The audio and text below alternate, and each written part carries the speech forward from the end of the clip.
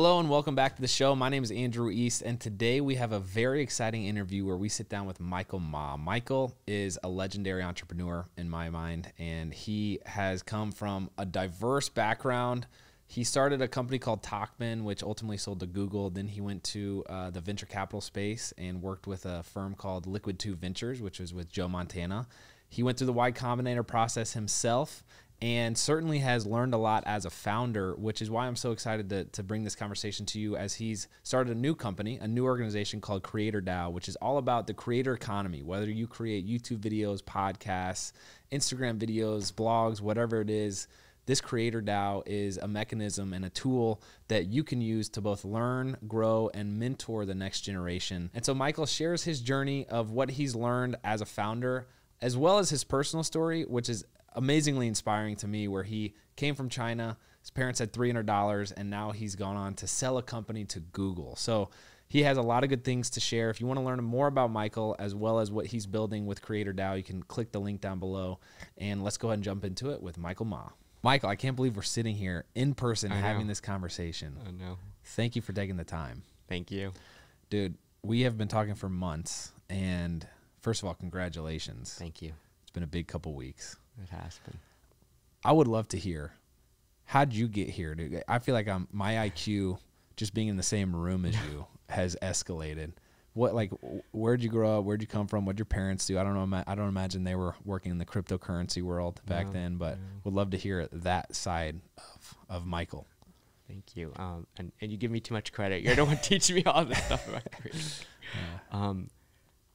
I'll start a little bit earlier than I usually do, just to share where I came from. My parents actually came from China to U.S. with $300, so we didn't have a whole lot growing up. By the time we were more middle class, I had the most Asian parents who really cared about education, was like, you need to study hard, and they did something that was a huge sacrifice. We moved to Beverly Hills so I could go to Beverly Hills High School, but we're far from rich, so lived in a small apartment. My mom slept on one of those pull-out sofa beds for 4 years for that to happen. And, it paid off. I went to Yale and then Harvard Business School. My sister went to Duke, then Harvard Law. So finally made the Asian parents proud.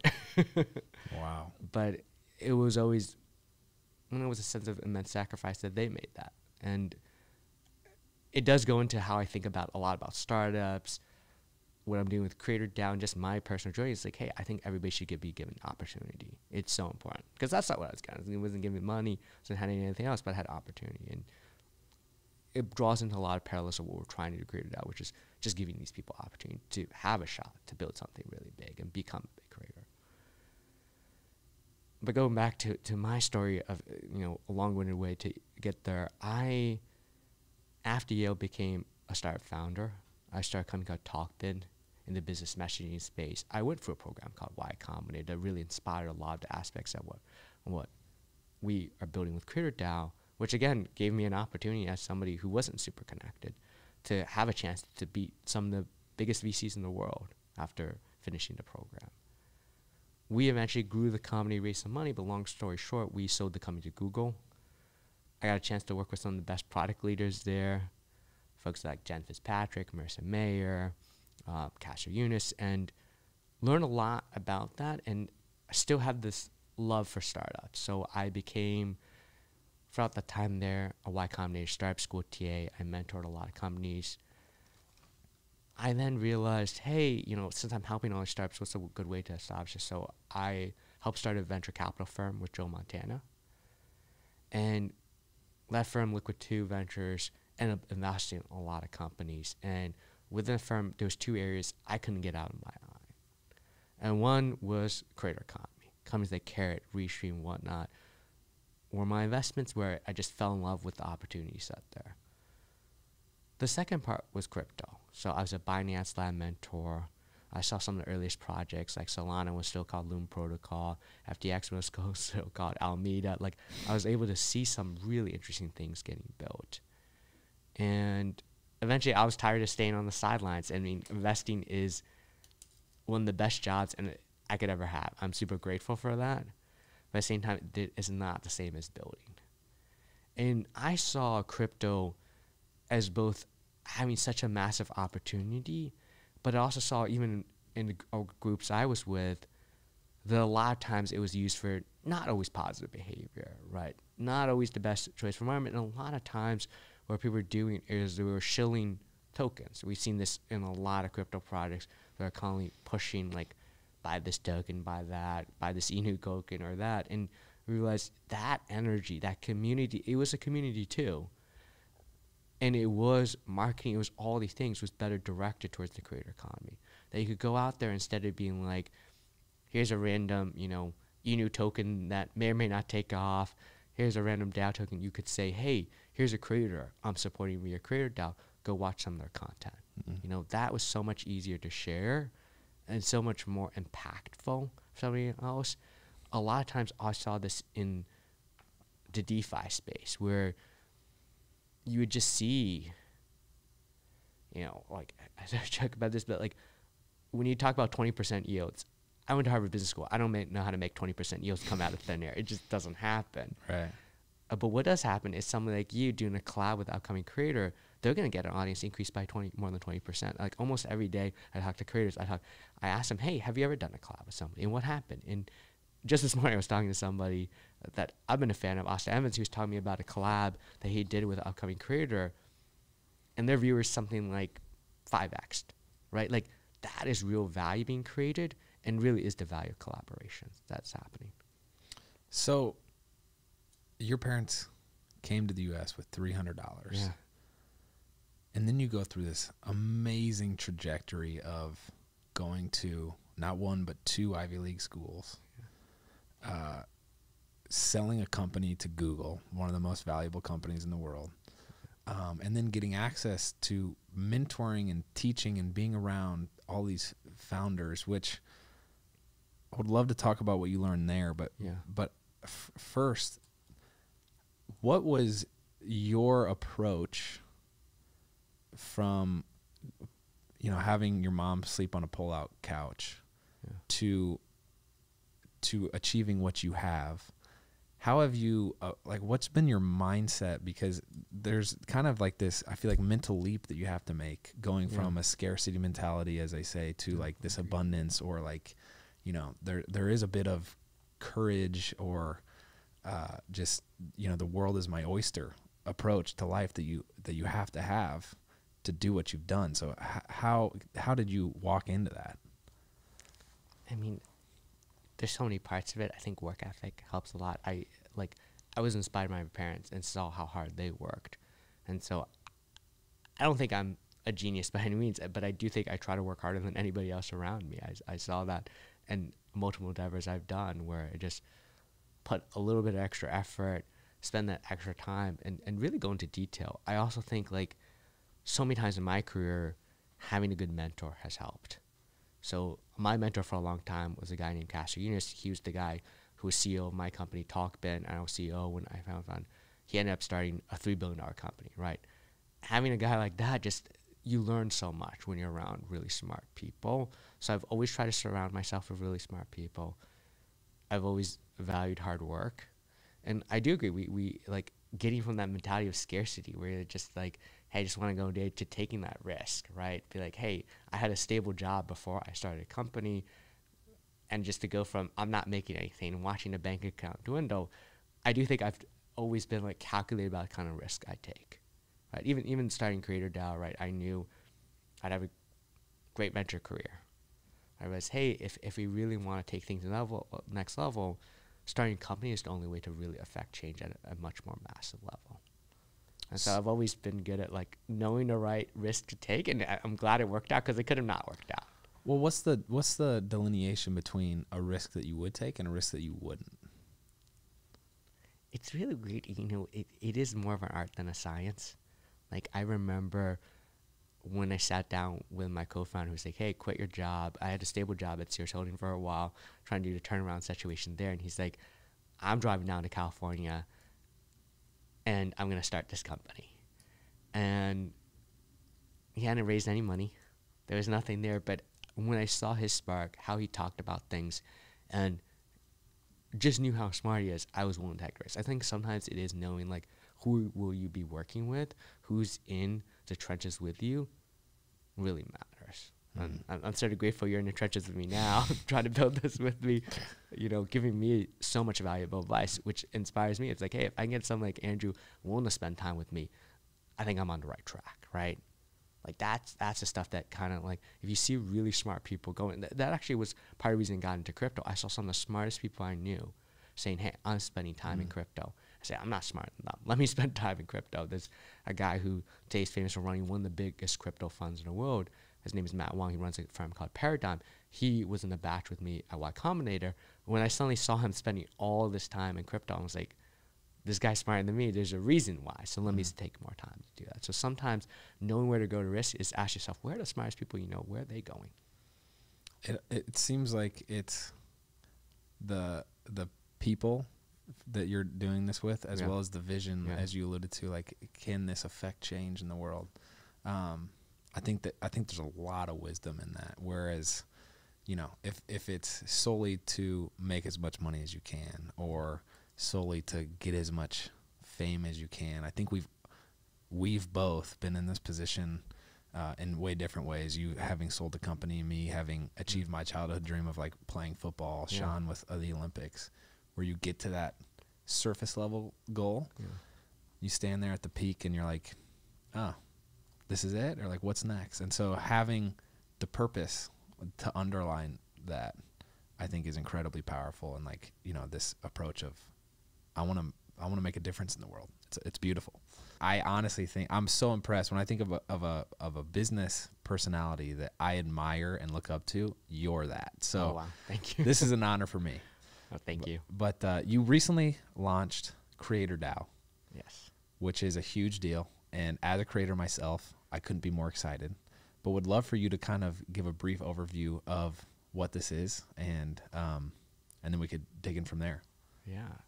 So CreatorDao is the first DAO really set up to invest in creators. So when I was a founder, I went through a program called Y Combinator. I'm trying to mirror that in a lot of ways when I started CreatorDao. And there's two parts to that. The first part that's confusing for a lot of people is DAO, because it's a really new term. And what I like to simplify it for is to think of it as a community. And a community that is governed by tokens, where the community itself creates the rules and only controls the entity that. And it's all recorded on a blockchain. Mm-hmm. And the first part of that, creator, to me means so many different things. I think what people thought of creators years ago has changed. It's obviously YouTube, but it's Substack, it's podcasts, it's everything that's out there. And more, if you take a look at creators, what they feel like today is they feel like individual startups. And so I was a VC in a previous life. And to me, this is the best way for a community to sort of invest together and sort of have a stake in each other's futures. It's so exciting because, to your point about creators being startups, when you look at where legacy brands are putting their marketing dollars, when you look at the up and coming brands, like Gymshark is a creator-based, social media-based company, and when you look at the growth of the creator economy as a whole, and that encompasses so many things, to your point, that we're talking like sports contracts, like race car driving, like all of these things are kind of derivatives of the creator economy now, because the exposure, the reach, the community that's built is so key, and it's a new thing with social media. So whether you're talking podcasts, video content, newsletters, as you mentioned with Substack, blogs, like the internet's a wild place. Yeah. It's so fun. And it seems like CreatorDao is this support mechanism for allowing existing creators who have been doing this, like this first wave, to help support and stand up future creators. Do I have that right? Absolutely. That is the purpose of what we're doing here today. In some ways, I said this when I thought about my venture career. When a founder, has been successful, has done something, but is burnt out or doesn't want to be a founder again, what do they become? They become a venture capitalist. Mm-hmm. And for creators who have, at a certain point in time, it gets tiring to keep creating content. There's a limit to that. But there's not really equity value that they've accumulated, because the moment they stop creating videos, that's it. It's gone. So how do they sort of capture that value in some sense and still help the next generation? And that's what the token enables of what we're doing. So it is really a chance for the previous generation to act like a VC, help us find the next generation creators, help us mentor them, do collabs on them, and basically translate that into value for the next generation. It gets me so excited. And we've been talking about this for months. Yeah. We connected through Jade Sherman, shout out Jade. And I think we had a very early conversation before the concept was really tangible. Yeah. You're the one of the first people who believe in us. I always appreciate that. Well, here's what I believe in, is Sean and I recognize this problem of, one, as a creator, you can't make as much content as there's a demand for, right? Yeah. Two is we went through we've been doing YouTube for 7 years and have published, I think we're over like 800 videos, maybe 900. Wow. And so the things that we've learned through that process can help if someone's just about to make their first YouTube video, the lessons that we could bestow on them or the growth that we could catalyze with them is huge. And when Sean and I first started, we made a spreadsheet of all the creators that were derivatives or kind of touched our niche, which was gymnastics at the time. Found their contact information, reached out. It was all cold outreach, asked for collaborations. Some said yes, most said no. But the collaborations that we did do fueled our growth to get us to the point where we could do this full time. And that's like just the idea of mentorship is so crucial, whether you're talking creator economy or any other industry. But I feel like in this world of creators being startups, you're kind of a one-man show. There's equipment, there's editing, there's production, there's props, there's all these different things that can be overwhelming and really be obstacles to people creating and speaking to this community in the real sense they can. Because I'm a big believer, sorry I'm talking so much here, but I love it.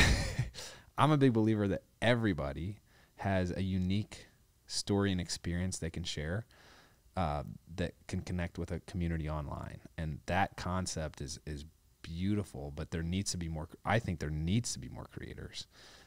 So this infrastructure that you've established to incentivize, educate, and collaborate creators together just gets me so pumped. Yeah. And I'll add, the part I love about your story is people helped you when you were coming up. And in so many ways, as I've talked to so many creators over the last years, it's shocking how many of them are so similar to startups. I'm like, you sound just like the other startup founder I was talking to in my venture career, right? Like, it's lonelier than people think being a founder. Yes, you have tons of employees, but nobody really knows what you're going through. Yeah. And two, like, I can't tell you how many people helped me when I first started building a company.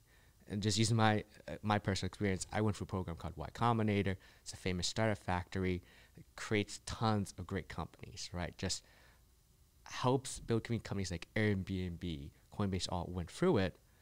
And what was so special was, as I was trying to do what's called a YC interview to get into YC, a bunch of previous alumni came out to me and said, hey, this is where we can help you. And they didn't ask for anything, right? But I would think this community would be supercharged if there was something on a blockchain that could reward people with tokens as they helped each other. And that's what we intend to do for Creator Economy, right? All these people who helped, imagine they all have a stake in what you're building, and you have a stake in the future generation and what they're building, right? That's the power of what we're trying to get here. There's probably a broader conversation that needs to be had about crypto and DAOs. Yeah. We can get to that.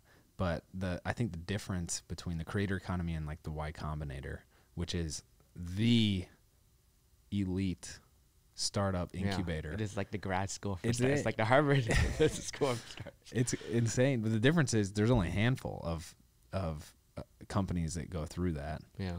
There's thousands, millions of. I think I read something that there's like, I don't know, it was in the tens of millions of people who consider themselves creators now. Yeah. So to scale that type of mentorship is not something you could like really do without smart contracts, blockchain, crypto. Yeah. That's what's so beautiful about the CreatorDao. You almost need that. I mean, you need technology. Right. Like, I think Happens blockchain is one of the best to scale this up, but what is called technology, and it's also community. Those two things intersections. And when we thought of this, we weren't like, we want to build a crypto company. We said we wanted three things. We wanted community, technology, and capital. And we think the best expression of that is a very unique blockchain entity called a DAO. That's how it came together. Can you do your best to describe what a DAO is? I will try. No, DAO at simplest is what's known as a decentralized autonomous organization. So think of it as a community whose decision making is governed on the blockchain. So by being a token holder, you ultimately control the decisions that the entire entity is making. So take something simple like, who should we be investing? Which creator is going to be upcoming? That is a completely decentralized decision made by all the token members. And the great thing that we think is really special is actually that's exactly what we want to happen, right? There is value add to be had by having hundreds, thousands, someday millions of people make that decision versus, the traditional media way, somebody who's been around in Hollywood for a while, who's famous already, who's like, I'm going to pick the one person who's going to be famous now. We don't want that. We want it to be completely different. And I think the next level of creators will look very differently because the community is going to be picking them. And that's what's special. It's actually, I should joke around about this, but like YouTube discovered Justin Bieber way before somebody, who specialized in discovering music talent, like a scout discovered them, right? So by giving power to the community just to select these people, also to find these people, is also one of the reasons we chose to use crypto to do this in blockchain. The people you've involved so far, Paris Hilton, chain smokers, you have Gary. You. Thank you. Most importantly, Andrew. You have an amazing group of creators, plus Sean and I. And then you've also raised money from some phenomenal institutions like Andreessen Horowitz, as well as, I'm blanking on Initialized Capital. So it's very exciting, and I feel like the future is so bright with this. Yeah, we were grateful that a lot of really big investors saw the potential of this. They realized, hey, we've been investing in founders for so long. There's something going on in the creator economy.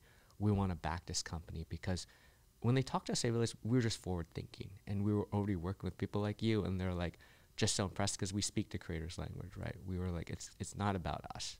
Like, it never is about CreatorDao. It's about all the creators we back, and there's gonna, as we have to say, we'll show that really in everything we do. That in the end of the day, the community comes together to support the creators, and that's what makes it so powerful. And even the VCs that we chose specifically, both of the funds that we chose led, the partners there were creators themselves. So Sriram and Andreessen Horowitz has his own YouTube channel. Gary Tan has his own YouTube channel. They came to us as creators.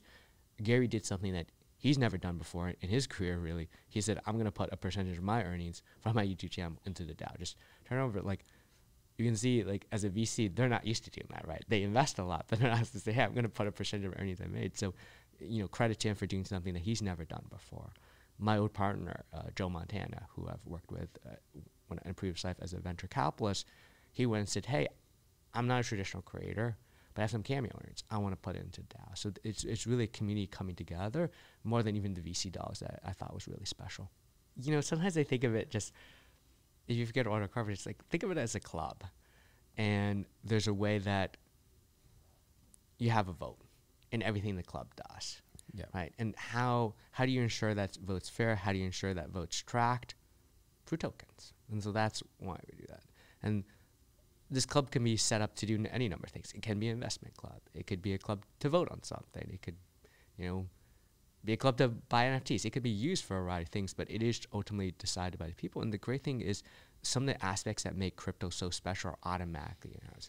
This trustless nature, this thing that, like, everything's recorded on a blockchain and immutable.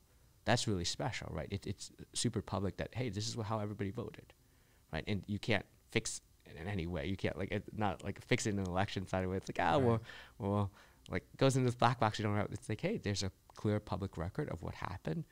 And DAOs break down if they don't ever answer to that, right? Yeah. If there ever comes a time where, somebody's like, hey, the DAO didn't listen to it, it'd be clearly on the public, like, we all voted for this to happen, and it didn't happen.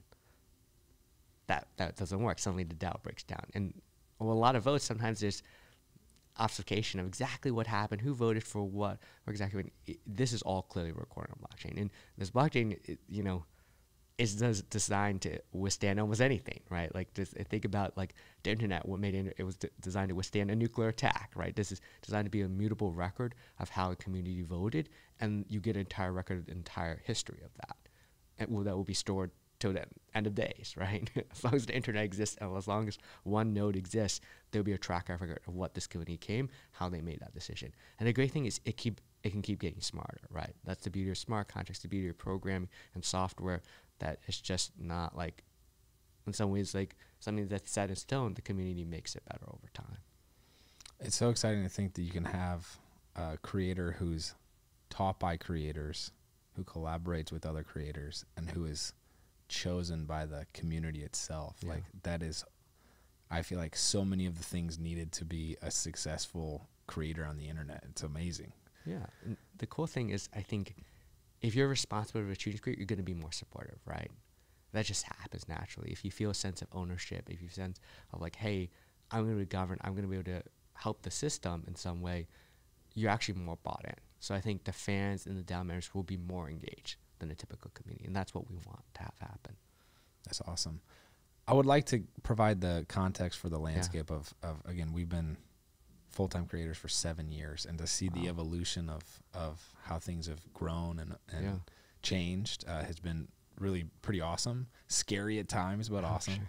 Sure. But when Sean and I first started making videos and publishing, it was in this time where these multi-channel networks, these MCNs, were rampant. And so the concept is these MCNs kind of acted as an agency to some degree, where you'd sign on, there'd be this collective of other channels who may or may not have the same value set or like niche as you. They kind of sold you on this idea of collaboration, and then they might be able to earn you more money through premium AdSense and maybe some deals. That kind of fell apart to a large degree. Yep. And looking back, I think it was successful. There was a brief moment in time where it was like, okay, when it's a focused MCN, and they're fulfilling that mission of like of catalyzing collaborations, getting creators together, making videos, that worked. But then it turned into this game of how many channels can we sign? Mm-hmm. So you had people like Full Screen who had tens of thousands of channels, right? And then from that, the idea of collaborations was retained, but that whole mass collaboration fell apart. And so you had these collab groups like Vlog Squad, Team 10, Hype House. We're still kind of seeing a lot of these where it's a group of creators who are making content together, featuring each other in their content, and the growth is explosive, like undeniably. Yeah. You look at everybody associated in those groups, that's worked. And so the through line is the collaboration. And that's what is exciting about this Web 3.0 of the internet, where it maintains that, it preserves that to a large degree. But yeah, I think especially some YouTubers who came from the generation had a pretty negative experience for a variety of reasons. Yeah, but at its core, like that core value proposition has persisted, right? Yeah, like you said, in the content houses, in Team 10, and Sway House, and we've sort of doubled down on that. Yeah, and it really is this idea of collaboration and community. And what broke down for a lot of those, it almost became this faceless, like, behemoth of a holding company. Instead of being about what makes the house so special is the community actually owns it.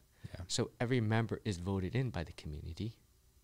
Another part is because the community members are putting a little bit of their earnings into this overall system, there's this sense of, hey, we're all in it together, that we want to collaborate with each other. It's a lot different when you work for a giant corporation, they come to you and say, you need to collab with this person. You're like, I don't know this person. I'm already putting some of my earnings in. I'm expecting you to help me, not me to help the system. Versus, hey, you are an owner, a governor. You decide and you make decisions that an entire DAO follows.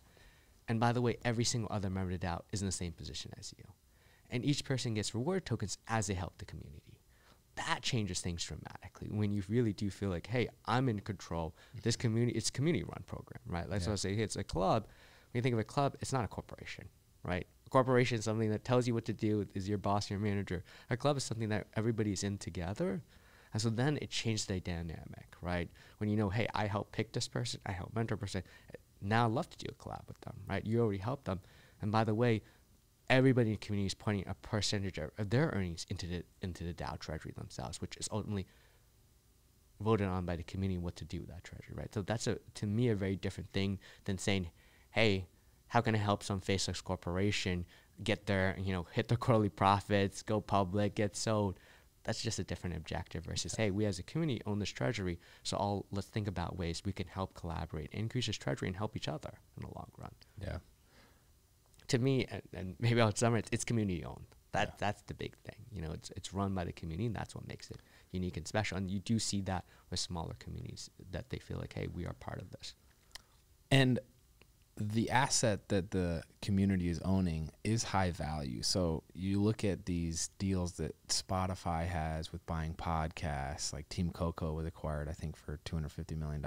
Joe Rogan was in the millions of dollars. Bruce Springsteen sold his archive and library of music to Sony for $500 million, I think. Yeah. And so there's companies currently in a centralized way buying these back catalogs that are valuable because you can sell ads against them. You have this video that it's like Nike getting that shot of Tiger Woods winning the Masters when the ball just rolls into the cup. Like, that is invaluable. And so if you think about that type of marketing on a broad scale through the creator economy, that's what the community is owning pretty much. Yeah, to us, it's a couple things, right? This entire system is powered by some fairly sophisticated software. The community actually votes on what happens after, how it gets developed. There's also this community treasury of all the creator earnings going through it, and that's what the community runs, right? Ultimately, whatever decisions the community choose to make gets reflected. Yeah. And again, it's on the blockchain, right? So nobody can stop it. It's very clear how people voted. We're never going to distribute cash. We don't think that's the right way to do things. And it is this idea of, we, as founders of this, we don't control ultimately where it goes, right? It is up to community to see how far they can take it, right? And to me, that's, so from some people, they're scared of that. They're like, oh, what happens with the community? But to me, oftentimes, actually, even better decisions get made when 100,000 really smart people come together and say, where should we drive this community forward? To me, it could be any number of things. I can imagine someday this becomes sort of a creator guild where they're like, hey, why are these platforms paying us so little? Why don't we come together to change that? And we also have the resources of the shared community to really put dollars behind that and make it serious, right? Which people wouldn't be able to do before. You don't get corporations like that. Corporations have a CEO, maybe there's a couple of board members, but it's not truly run by the community. And that's what we're able to do. And actually, it already, when I talk to community members, they're the ones taking it further, right? You're the one coming to me with ideas. I'm like, wow, Andrew, I didn't even think about that. That's what I love about what we're building. And again, it's not top-down driven. It's bottoms-up driven by all the community members. Like, hey, what areas should we expand to? Where should we take this treasury and invest in? Which is the next creator? That's what's really cool about what we're doing. Dude, I love it. I love it so much. Just to see the amount of companies and concepts being built around the creator economy. We're having dinner tonight with a fintech startup that's centered around the creator economy. There's so many, but this gets me so excited because I just think the internet is like the rubber meets the road of when I, as a human, realize that I am able to share a story that affects other people. There's something beautiful captured by that, and this unlocks so much of that. But yeah, and I will say, I've been inspired by the generosity of creators. If we had come without our mission, honestly, most of them hey, my time is very expensive. They wouldn't have joined our program. So many creators would say, hey, I want to speak in front of upcoming creators. I want to do it for free or for very little part of this. I've never seen that happen before. And it just shows when you have a good mission, it inspires other people to join. Really to be hey, if you came to them as a brand, you're do this brand deal for me. I'm hey, this is my minimum contract. But they didn't. And we're like, hey, and a lot of times it wasn't through their agent, it was their manager, it was them directly saying, yeah, let me spend a few hours with an upcoming creator. I want to do that. Like, in the next couple of weeks, we're announcing all these industry people are coming in, senior people at TikTok, Snapchat. It's like, yeah, we're going to give back. And to me, that's the really cool thing, that they literally are thinking about it as a way to give back. When you have become successful, you think about, how can I help the people who were like me, who didn't have any connection, didn't have anything. And the great thing is, again, like I said, it's community children, right? It's the community coming together and say, and I think the people we're going to select are going to be incredibly diverse. They may people who stories will resonate with the community as a whole. And that's what we're looking forward to, right? We still don't know who they are yet, but we're excited to see. I'm a big fan of reading biographies, and it seems like there's a similar storyline to each of these presidents, or, you know, these people who have, like John D. Rockefeller, Vanderbilt, where they've, you know, been taken under the wing of a mentor, built this massive thing that's changed the world. But then the last phase always does seem to be teaching, turning around and doing that same thing. So the more we could do that, the better. Like, I think if you look at, okay, this is what the most successful people in the world have done in their last leg of life. Yeah. Why can't we start doing that now? Yeah. You know, why wait till later? Let's go ahead and teach now. Let's mentor now. Yeah. And help the next generation as much as we can. Yeah, and it's happened in a variety of industries. I think it's happening again in the creator economy. We just wanted a little bit more formalized by using blockchain. I think we could just almost have a public record of it in a lot of more interesting ways. But I've seen it happen again and again in various industries. I've seen it happen in my founder journey, and, you know, a lot of what I talk about this program that was so impactful in my life, Y Combinator. I think I haven't seen that in the creator economy yet. And so part of it is like, hey, if you could build Y Combinator from scratch just for the creator economy, you'd probably do it with a DAO, because there's structural advantages that almost in-bake that kind of reward system. And so that's how we look at it. It's something, and to your point, yeah, this is what people do later in career. Can we get people to inspire to do it a little bit earlier? Would be amazing. The amount of entrepreneurs or people with this mindset to change the world and start something that you've been around, kind of makes me take to step back, and just, I'm kind of in awe of it, because you've seen it from all different angles, both being a founder, being around the Y Combinator crowd where your peers are founders, investing in founders, being a Y Combinator TA. What's the, I imagine there's probably some overlap to what we were saying earlier, but those who have made it and those who haven't, and maybe not even those who have made it, but those who are still on like the worthy path, if you will, or like haven't lost heart, what is the commonality between these founders? It's interesting. Having interacted with a lot of founders, there's some basic level that they all have. Like, they're all incredibly driven. They're all amazing salespeople, right? Like, and it's interesting when I say salespeople, I mean a variety. Like, as a founder, you're constantly selling in some way.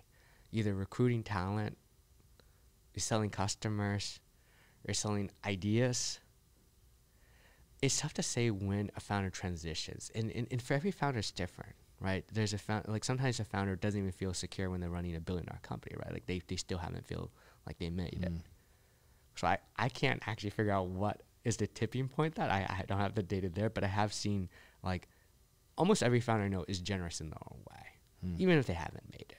Like, it's just a nature, and maybe it's a very Silicon Valley thing that we all know, you know, you could be the next biggest company, it could collapse. We've seen that again and again, where companies $1 billion and could goes to zero. It happens all the time. And also that person that you talk to who just started a company and you're like, you don't treat with respect, could the next day come and be running $1 billion. That kind of behavior, I think, also inspires people to all be a little bit nicer to each other. So I do think I see an immense generosity. I don't know if there's an exact moment in time where I've seen a commonality when they switch from like, hey, you know, I'm successful, it's all about mentorship now. But I would say even the earliest of founders who haven't made it yet, I've been surprised by their generosity. That happened to me for the first time. There was this guy who I've known for 10 years. And I remember distinctly talking to him at a wedding. He was like, yeah, I own like a restaurant. but I just started this software company and I'm pretty excited about it. And then fast forward to 2 months ago, they just got a term sheet at over $1 billion. I was like, wow. What? It's crazy, but it's kind of fun. That's the effect of time and like the just, how things unfold and compound. It's funny. I find myself, especially because our firm invests in seed companies, I was the one giving advice. And 2 or 3 years out, and like now that I'm starting a company, I look up to these guys because they've started building our companies. And it's really weird that it happens so much quicker than you think. I'll be on a call with somebody and they'll be asking me for advice. I'll be giving advice. 3 years later, I'll be on another call like, wait, you run a multi-$100 million company or $1 billion company. I'm starting my next company. Can you give me advice? And again, it's really cool. They reciprocate, but it's really cool. Like it's way faster than people think that transition happens. If you could distill down the advice that you've most often been asked to give, can you think of 3 different points of like, hey, I get asked this question all the time, and here's my answer? You're putting me on the spot. I get asked a couple questions. One, when should I start a company? And I never have an exact answer, but it's always sooner than you think.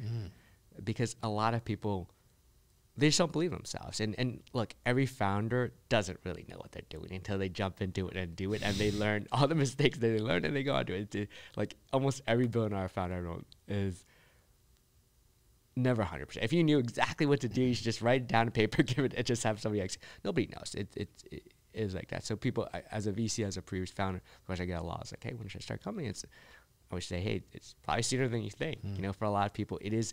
They'll come to me and say, hey, should I work 5 or 6 years at Google or 5 or 6 years start? I'm like, no, you shouldn't do any of those things. You just start a company because there's nothing quite similar to that. That's good. That goes for creators too, I think. Yeah.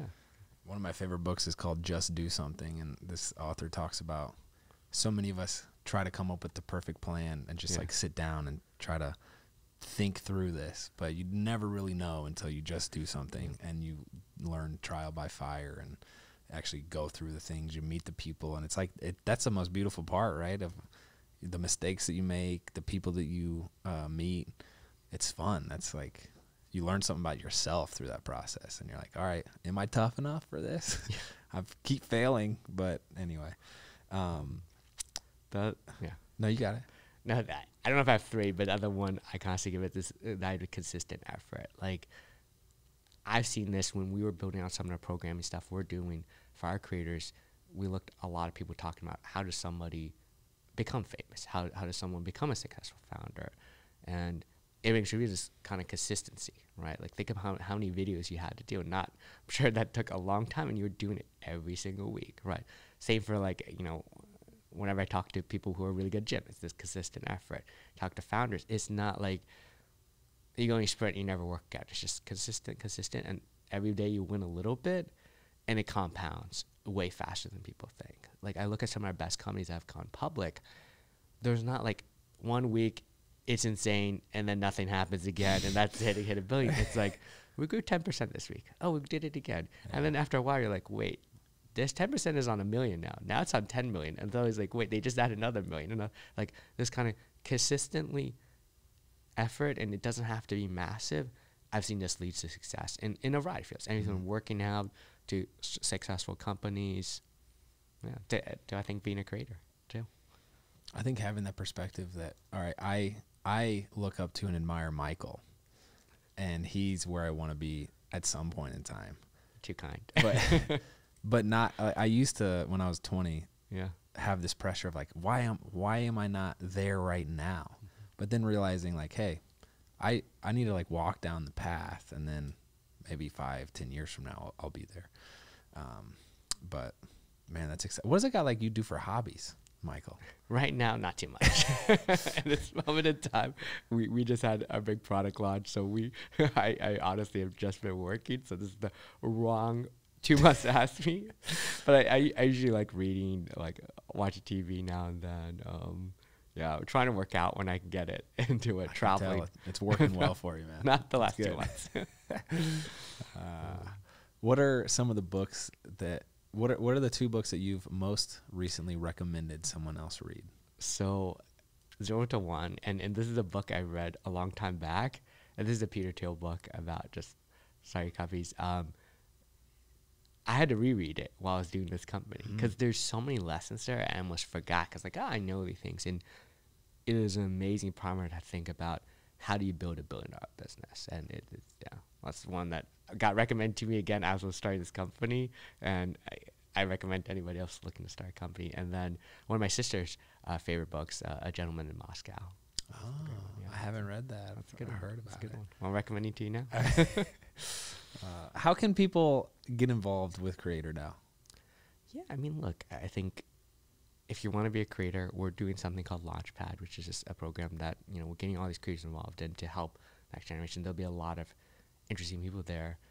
But I would say one of the cool things is actually to support a creator, it doesn't take a whole lot, right? It's not about CreatorDao. It's about the creators we support. So in the coming weeks, we're going to publish a roster of all the creators who've joined.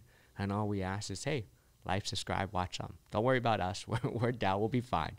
Like, how can you help? Like, to us, it's online creators that we care about helping more. So anybody who goes, we'll publish a roster pretty soon of all the creators that are involved in our season 0.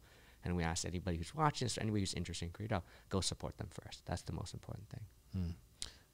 Well, the infrastructure that is being built out is pretty robust from the education standpoint. There's an academy. Yeah. You also have the community portion of it, as well as like the mentorship from existing creators to up and coming creators. There's a lot of moving pieces. The beauty of it is you can all have it distilled down into this one beautiful thing called CreatorDao. So, but you mentioned there are applications, correct? There are applications. It's just we got a lot of interest for it. We want to shift it. We want to make sure people are a good fit for it. We're starting off with YouTube just because the analytics are better there, and we could just do more with the YouTube API. My co-founder and I both came from Google. But it really is something that we want to open up to a broader community in the long run. So we're always talking to people, and we're trying to learn too, right? Like, we're a startup. We're very early stage. Define success for CreatorDao. What's the brighter future that you envision that this can impact? To me, it's two things. One, we want to be the biggest DAO in the world. We want to involve as many people as possible. And the great thing about it is, like, look, I even think if we make a difference in 1 or 2 creators, we've made a positive impact in our world. I think, we start off with like, hey, can we make impact? If we can scale that up to thousands, tens of thousands, great. But our job is to start small, help a couple creators. Because I look at some crypto projects and the goal seems to be, let's make more money. Let's see how we can pump up this token so somebody becomes a bag coder. And I'm like, that mission is just not inspiring, and ultimately it defeats its own purpose, right? So like, if your job is at the end of the day to get the token price as high as possible, somebody has to buy that token, which means somebody's a bag coder is going to be negatively impacted. And so just the end state of that is not going to lead to something positive. If you're saying, hey, our end state is to help creators, that is a force for good in the world, right? And the creators themselves will accomplish great things. They'll help the world in their own way too. So I think it's a way to inspire the community, but also to create the creators who are created this way to also give back when the time comes. And it is one of the things that a little drop will keep compounding, right? Each creator that we help probably go help another creator. And even if they do it off platform and on some other thing, that's great. It's just helpful. There's a story that I've heard about starfish, and the tide rolls out, and there's all these starfish on the beach, and they need to be in the water. And there's this little boy that runs up and starts throwing the starfish back in the water, and the parents are like, "What are you doing? You can't save all these starfish. You can't make a difference in the big grand scheme of things." And the kid says, "Well, it's making a difference to this one." Yeah. And the beautiful thing about, again, the creator economy is that one creator that might be impacted impacts his whole community, however big or small that is. So it's like this trickle down that I think is really fun. How many hours a week are you working on this right now? I don't even count. Just every waking hour, whatever hour, minus sleeping, everything else. Oh man, that's fun. Well, let me ask the same question about how do you define success for Michael Ma, whether it be CreatorDao 50 years from now or something beyond that? Yeah, look, I think I've gotten a phase in my life where I want to make an impact in the world somehow. I think Web3 blockchain happens to be an area where you have that potential to do that whatever DAO we create could live way beyond me or any of the members in our first season. So I want to try that, but to me, I want to give back a little. I want people to look back and be like, hey, Michael did something special for the world, whatever that is. I want to have kids. I want to be married. Those are all goals. Find happiness. Love that. If you were going to talk to the young boy who was living in that apartment, parents just moved from China, what would be the message that you would tell that person who maybe can't see the light at the end of the tunnel, but knows that, there might be opportunity? What would you speak to them? I'm glad the way I turned out. I'm like, and it's funny, like, yes, we had far, but as a kid, I never felt that way, right? Like, this is just whatever people live. I never felt like small, and I as a probably the only thing is, spending more time with my mom. My mom passed away from cancer, and that would be one of the few regrets I've had in life. I just didn't spend as much time as I could with her. Is your dad still around? My dad is still around, yeah. Do you see him much? I do, so. That's great. Yeah. That's awesome. Yeah. Well, Michael, we are honored to be a part of this journey with you. Thank you, Andrew. And I'm so excited for what CreatorDao will do in the creator economy, but really in so many other aspects of people's individual lives, I think is where this really ends as a story. And so for those who are listening that want to learn more about CreatorDao, maybe you are a creator yourself just starting out on the journey, or maybe you are advanced in your creator process and systems, and you have it figured out. You can learn more about the CreatorDao with the link down below, but I would highly recommend checking it out. This is an infrastructure and a system that gets me excited for what'll happen. And so thank you for joining us here today. And thank you for having me. Yeah, this was fun.